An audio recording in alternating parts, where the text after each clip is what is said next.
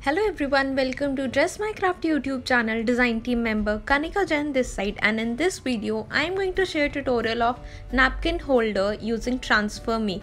But before we move forward, make sure you hit on the subscribe button and click the bell notification so you don't miss an update from us. So let's get started. So that's the MDF base which I'm going to use, and like this I'm going to color the second side as well. So here I'm going to use my sponge brush, which is this one, and I have taken the shades of pink, that is one is baby pink and one is little darker pink, so that I can give a monochromatic look.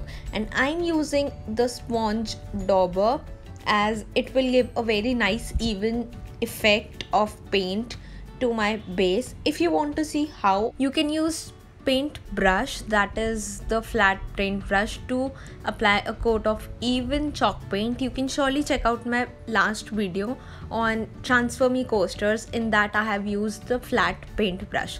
Now on this area I am going to use the darker pink shade to give a monochromatic look, and then I am simply going to cover this area like this, and at the middle part, that is the center, I am going to blend in both the colors to create a mid shade, and that's how I am going to give a very nice even finish to my chalk paint.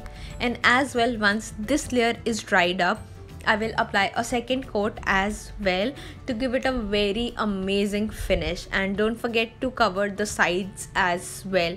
And for the inside part, I am going to use paintbrush itself to cover it up, as it's impossible to reach out inside part using this sponge dauber. So that's how it looks once I am done applying a layer of chalk paint. Now let's start with the magic. Here I am going to use Lace Collection Transfer Me. If you have seen my coaster video, you know I have used it there as well. So for this I am going to pick up these particular two lines and I am going to fussy cut it, and I am going to show how you can easily fussy cut this for an amazing finish. And as well I'm going to show an amazing trick to fussy cut it easily. So first of all, I'm starting to cut off these edges so that I get a very clean edges when I transfer this. And now here I'm using my fussy cutting scissors, and I'm just leaving about 1 mm or 2 mm on the border. And if you notice, what I'm going to do here is I'm rotating the Transfer Me sheet and not my scissors. So if you want to fussy cut it very fastly and quickly, try this trick and it will save a lot of your time, and as well as your work will be done quickly. So that's how I'm done on the top part. Now I'll similarly fussy cut on the lower part, that is I will fussy cut these flowers as well. Now the reason is that I'll get a very nice finish once I do the transfers. So all of my fussy cutting is done, and you might be thinking where I got the butterflies from. So that's as well the Transfer Me. So I have used the vintage butterflies, and I have fussy cut 4 of these from this sheet only, and you can see that's how it looks. So now let's start with the transfers. So first of all, I'm going to pick up my lace collection border, this one, and I'm going to mark the area till which I have to trim it out, so that I have the exact piece which I have to place over my napkin holder. Similarly, I'll fussy cut this as well. I'll trim off the excess.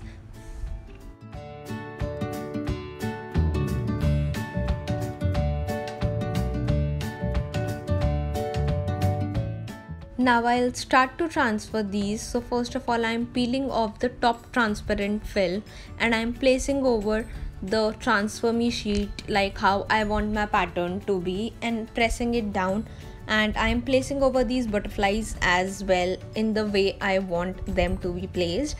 And what I'm doing here is I'm placing over all of my elements, and I'm going to add water together on all of these, as it will save my time. So here I have taken a bowl of water and as well my sponge, and now I'm simply adding water to it like this. Make sure you don't apply a lot of water, a very less amount of water, till the time you see that the transparent, like the translucent look of your transfers. And now you can simply peel off Like here you can see I'm simply sliding off, and tada, the transfer is done. Similarly, I'll peel off the butterflies as well. Now I shall move on to the next side, and here as well I'm applying this. And while doing this, I noticed that I didn't place it nicely, so I picked it again and placed it again. So yes, these transfers are amazing. You can do that as well if you don't place the elements in the right manner. So similarly, you can see how quick it is.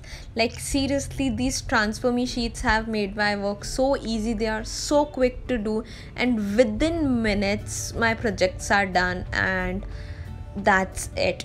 Similarly, on this side as well, I am just adding water. You can see my sponge rarely has any water.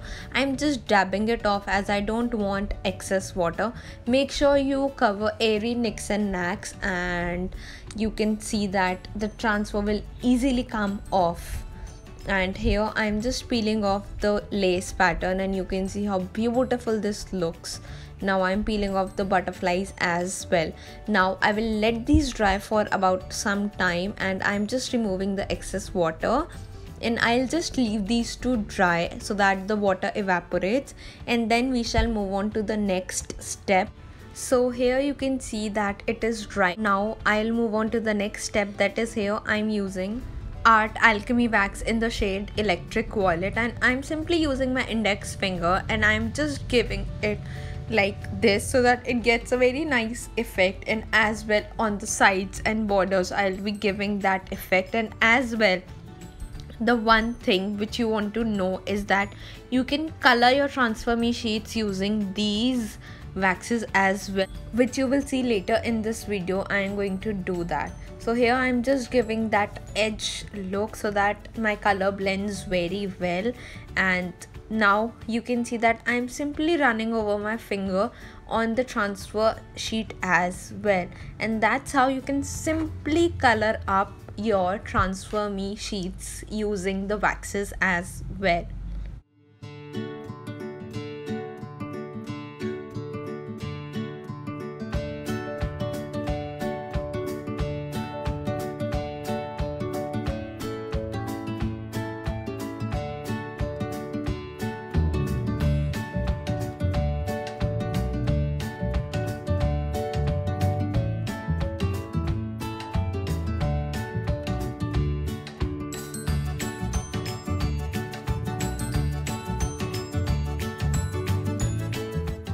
So that's how it looks once I'm done applying the wax all over my base. Now I'm using the Cadence Aqua Stone varnish, and I'm going to apply 2 even coats of these to seal up my transfers. And here I'm using a clean flat brush. It is very important to seal off your transfer me sheets, and this is one of my favorite varnish to work with. And here I'm applying 1 coat of it. I'll let it dry for about an hour, and then I'll apply second coat of the varnish again to make sure it's permanent.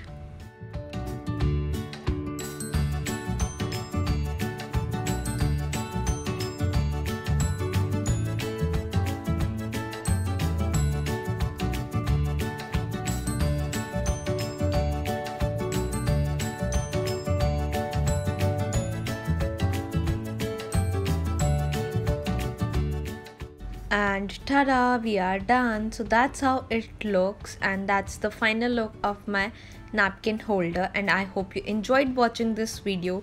See you soon. Until next time, till then, happy crafting.